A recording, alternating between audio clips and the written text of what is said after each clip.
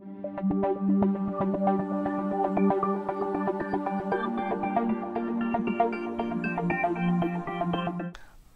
this is going to be the last of our inequalities. Okay, on this one, I have three different types. We're going to start with this one because there'll be just one answer and one answer only. Then we'll move to this one and see what no solution means. And then we'll go to the last one, which means many solutions. Okay, let's solve this like we normally solve inequalities. We're going to take care of any distribution, we're going to combine any like terms, and then we'll start making our move. So it looks like this side is ready to go, so I'm going to say 4x plus 5 is greater than 2 times x is 2x, 2 times 3 plus 6. All right, now let's get our x's together. Would it be in our best interest to move the 2 over here or the 4 that way? I like to keep things positive, so let's move the 2x. Let's take away 2x to clear. Let's take away 2x. We now have 2x plus 5 is greater than 6. This is right along the lines of what we've been doing, isn't it?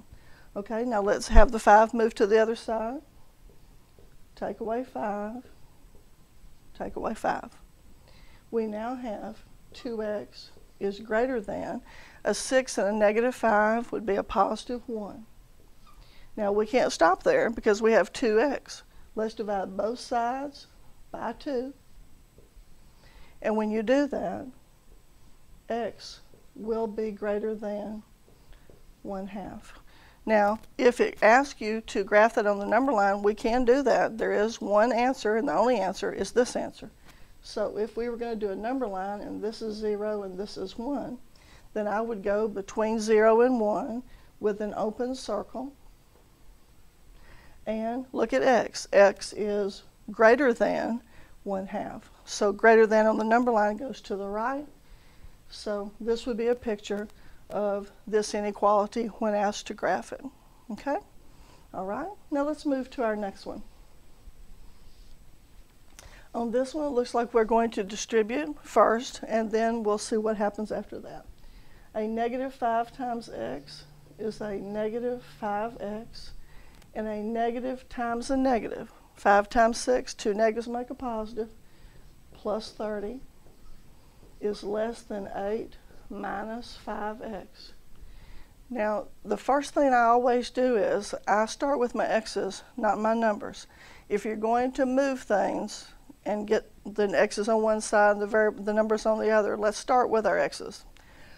Okay, I'm getting ready to move my 5x. But look what happens. If I do a plus 5 here, that clears.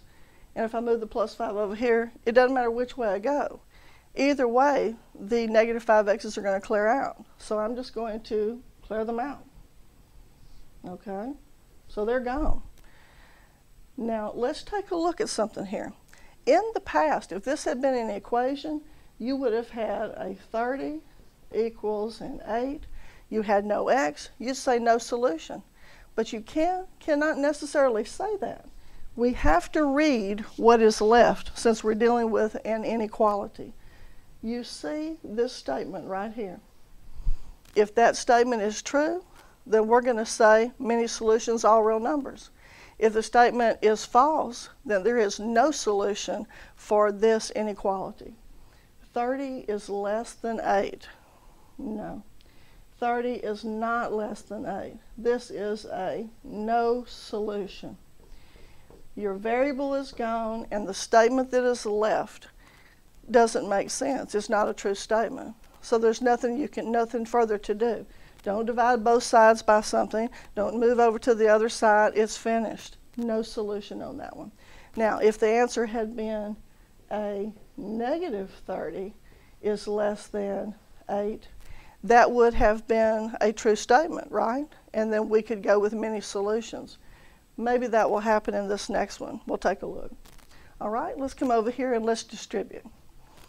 On this one, it looks like we have 2x plus 12 is greater than 2 plus 2x.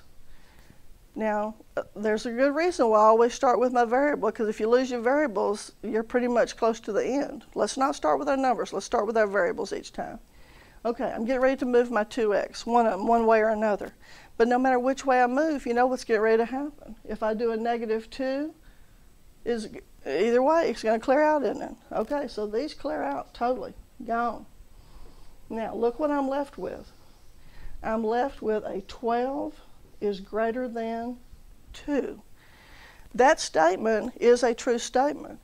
If 12 is greater than 2, and that's true, then there are many solutions. There are many answers to this inequality. So we refer to it as being many solutions, kind of like all real numbers that we used for equations.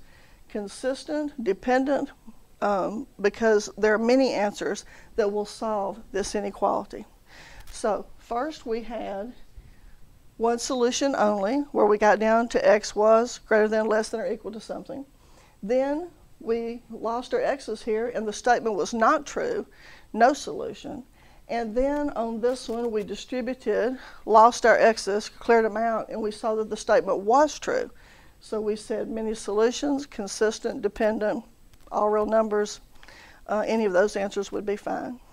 Okay, that's the end of inequalities, and we'll be moving on to a new topic in our next video.